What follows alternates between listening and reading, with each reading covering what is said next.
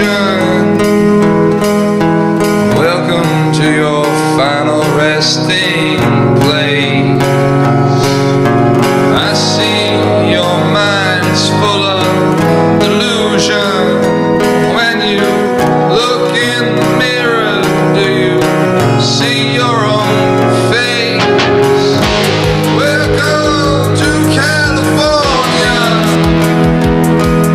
a place for hopes, a place for dreams, a place for scars, a place for screams. Welcome to Hollywood. Did you come here for a reason, or just because you could?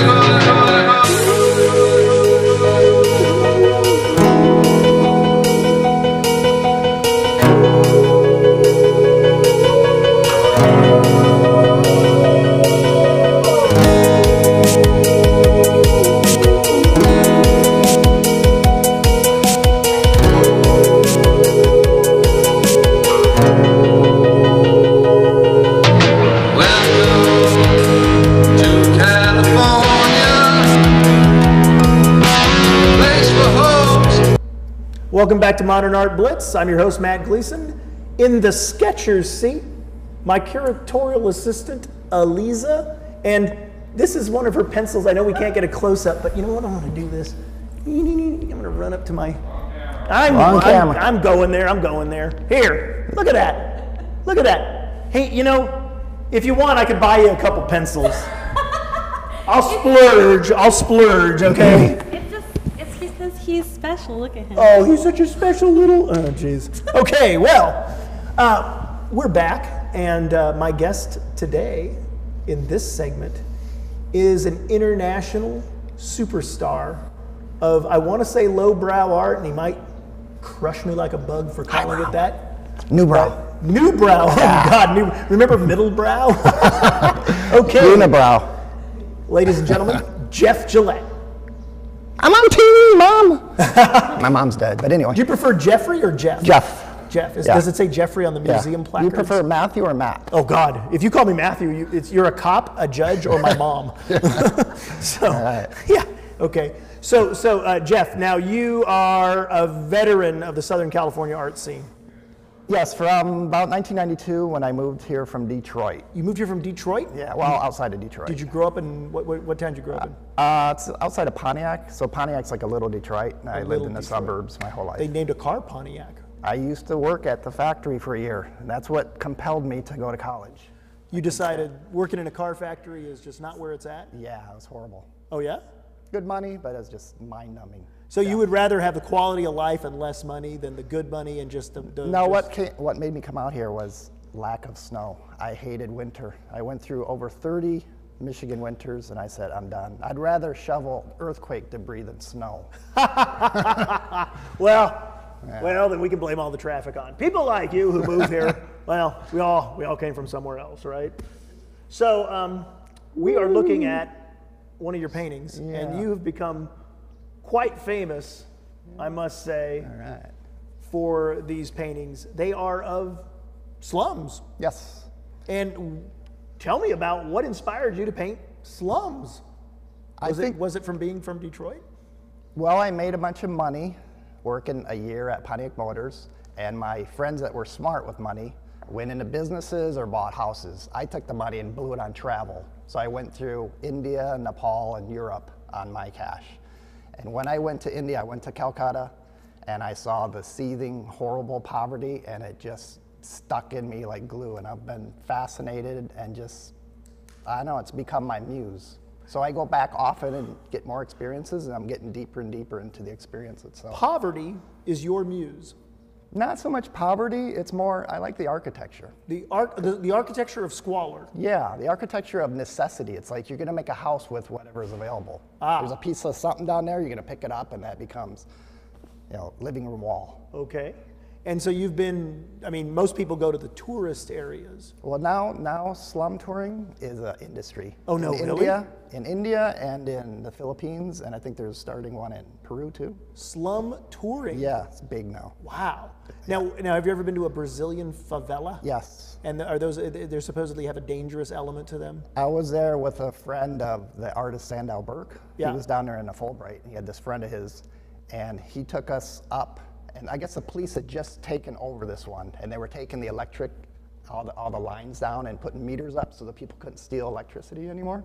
And we had some guy take us all the way up, and it happened to be the same slum that Michael Jackson did a video in. Okay. So they actually are going to put a little shrine of A him. shrine for Michael Jackson? Yeah. Okay, now one element here, it's right behind my shoulder. Let me get out of the way. Is well, I didn't mean to disappear there. But is Mickey Mouse upside down? And you've had a kind of a I don't want to say a love-hate relationship with Disney. You kind of had a hate-hate relationship with Disney. What is the use of the Disney imagery?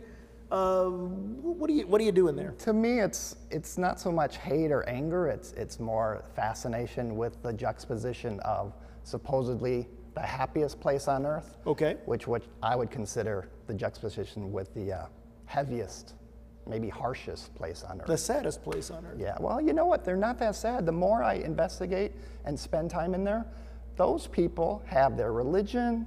They have their intact families.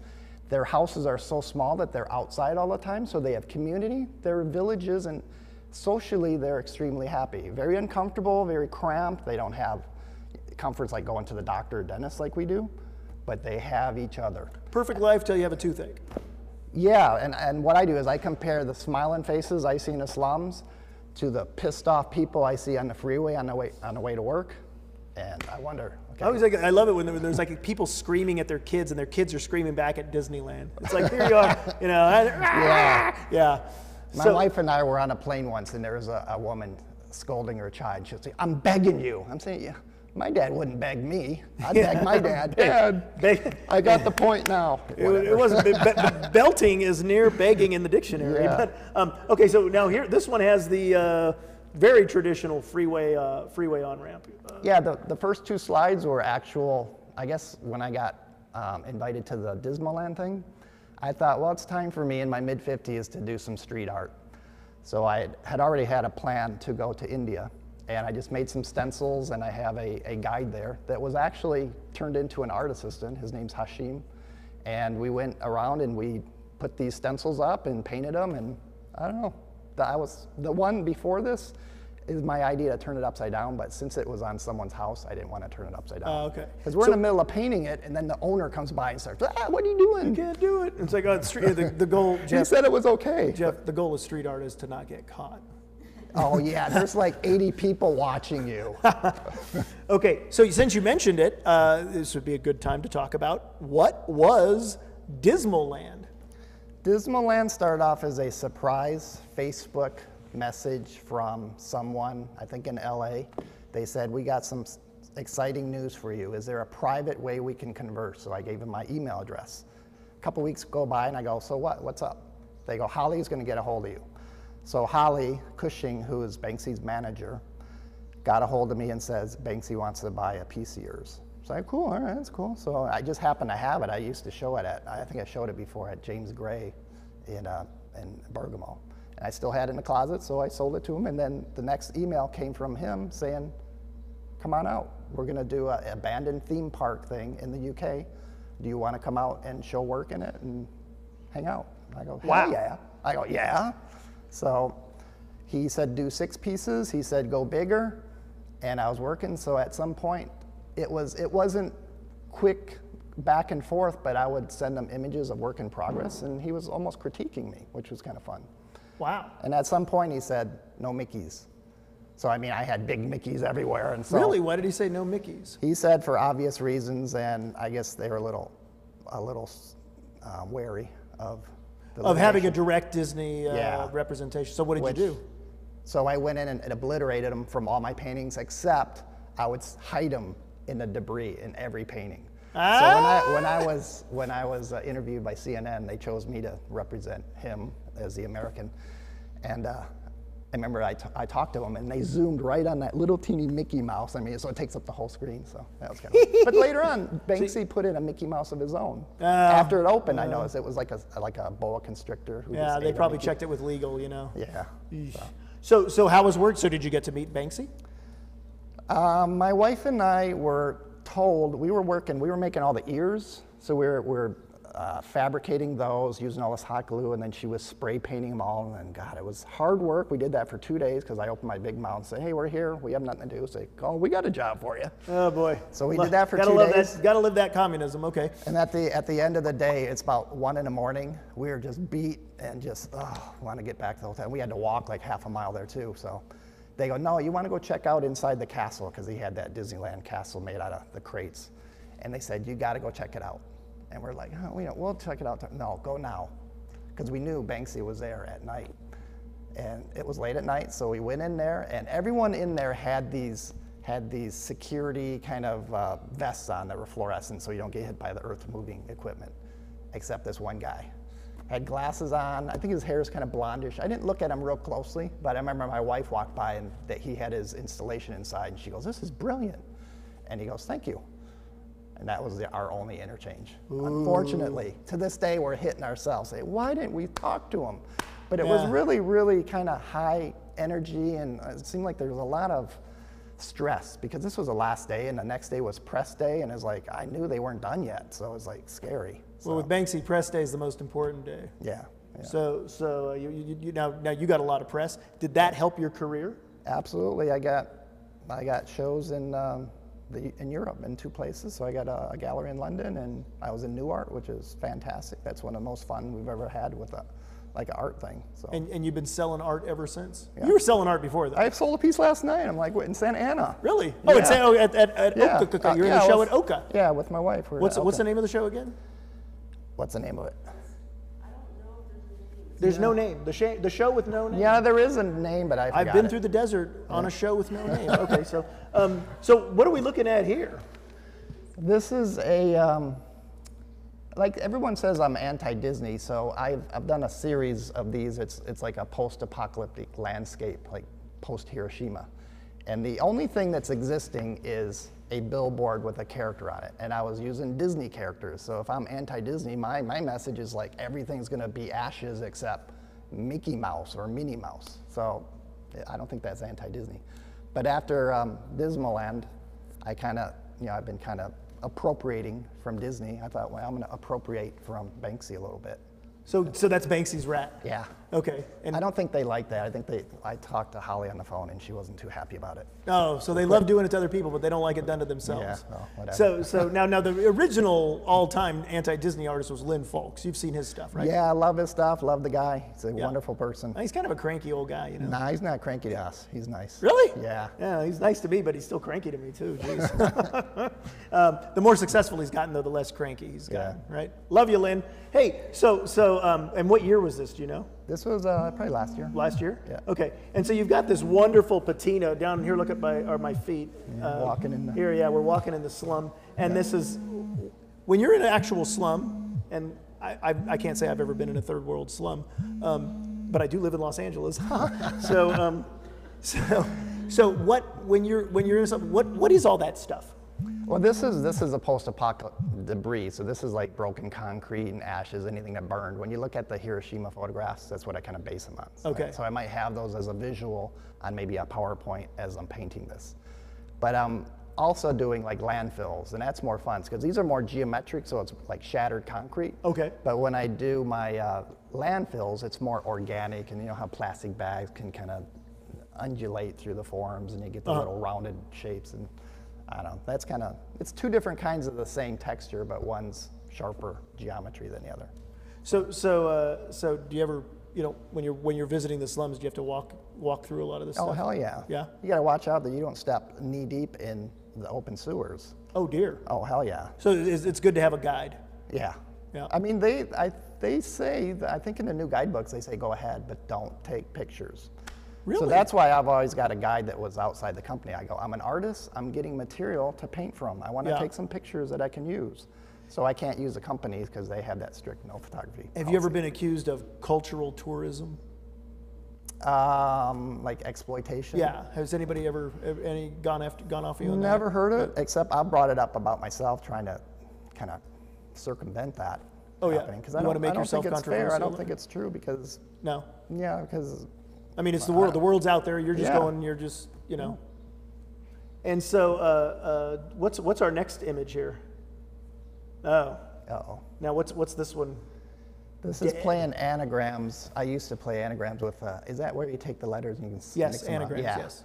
So it had to start with a D, and then I started off, I'd only take the letters and they had to be in order, so I could only get words like died, dead comes out. This is you take Disney. This is the entrance to Yeah. Disneyland historically. Yeah, it's the old sign. They don't have the sign up. Some actor bought it. He's got it in his backyard. Really? Yeah. But nowadays I just take any letters and just use them. So doesn't even have to start with D. I got an F1 out there somewhere. You got an F1? Yeah. Okay. So are you? I mean, are you looking at this? Is America going to become the next third world? Is that the meditation? What do you mean here? become? Huh? What do you mean become? Okay. Okay. All right. Except, well, it's like as soon as we cross from Orange County over into LA County, that's when we notice it most. I'm kidding. Oh! You brought it up before. I'm Oh, kidding. I'm kidding. Got a little OCLA thing. Gotcha. Again, just to clarify, are these oil paintings or acrylic? Both. What do you work in? I like acrylic Most. more because I can work inside. Yeah. Oil, I work out in the garage and it's kind of cold, and I got the cat box right there. Because So. of the smell? I mean, just the smell of the odor, oil, not the smell of the that's cat box. Well, both of them. They're both toxic. Yeah, Especially when the cat just uses it right while I'm in there. Yeah, So okay, I guess I got to clean it.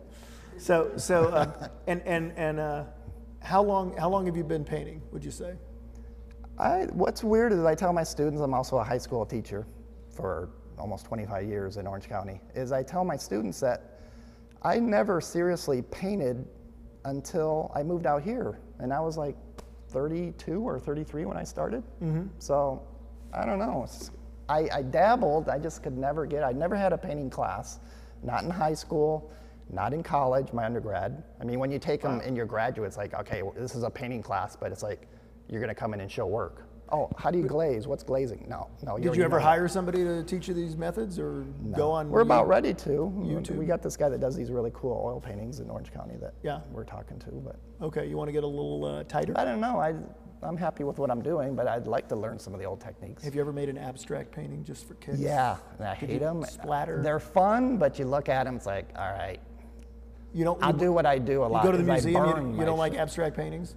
I love them. I love the stuff like Tappies and Rauschenberg is my favorite, Oh, but it's just Rauschenberg, not me. Wow. Yeah.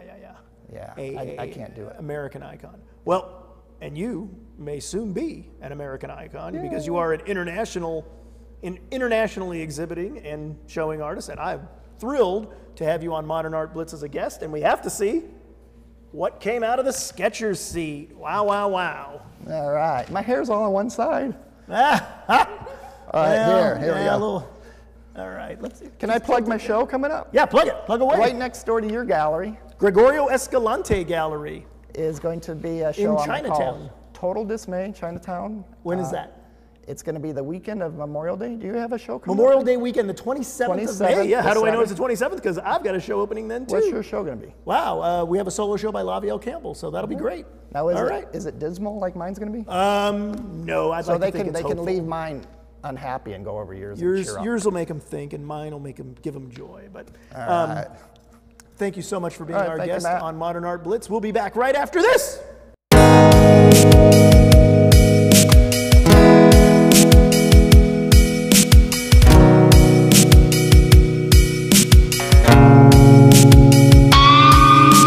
Welcome to the land of illusion. Welcome to your final resting